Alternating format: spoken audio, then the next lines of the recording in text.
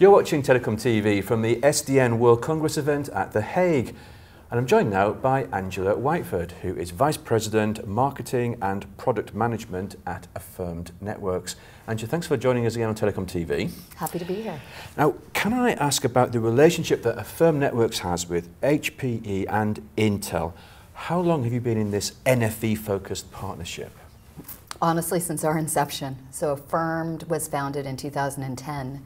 And we were founded on an NFV architecture. So it's been great. We've actually been working with Intel and HPE the entire time. And tell me what Affirmed Networks does. Affirmed Networks builds virtual network functions. Our claim to fame is our virtual EPC architecture, primarily. So how does the utilization of ecosystems such as network builders and OpenNFE, how does that benefit Affirmed Networks? It's about performance. Foremost performance, and then technology capabilities. From a performance standpoint with Intel, the chipsets, every time Intel comes out with a new chipset, we see a 30% performance boost in our application. From an HPE standpoint, from the hardware side, we see excellent performance from the NFVi architecture.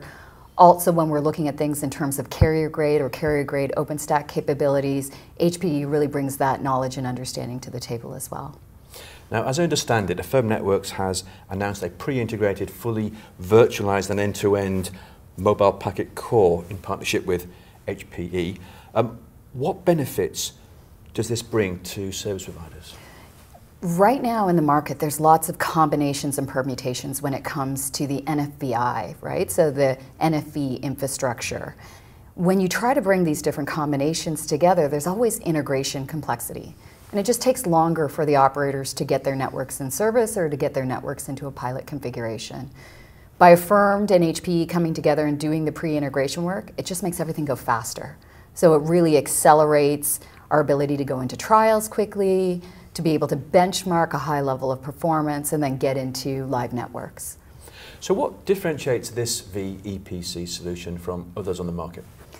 There's two ways people get to virtualization. There's one where people had and I should say vendors have a hardware architecture, so they had a hardware-based EPC capability, and they virtualized that. There are other vendors like us who actually built it from the ground up to be cloud native, and that's the difference. And what that translates into is back to performance. You want to have the highest performing application in the smallest footprint possible. That's all about efficiency. And that's what you can do when you start from a cloud-native standpoint. Now, we're hearing a lot at the moment about the telco cloud. So how does this solution help service providers make that transformation to the telco cloud?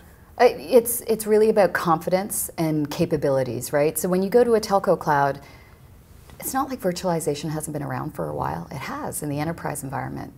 But you apply virtualization to telco applications or packet forwarding applications like an EPC, it's a whole different ballgame. And the carrier grade capabilities in terms of resiliency, high availability, security, all come into play here.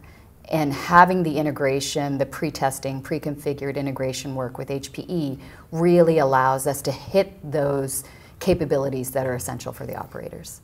Final question I'd like to ask you about is about openness. Why is openness important to the development and evolution of NFV in service providers' networks? I'm going to sound like a broken record. It really comes back to performance. We're seeing performance is one, so I can give examples of DPDK as an example where it's allowed packet forwarding applications to perform at a higher level.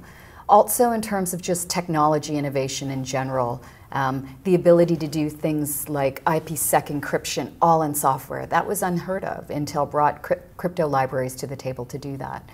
Just the ability to rapidly innovate in these different technology spectrums, that's all through openness, really. Great. Well, Angela, thank you very much indeed. Thank you.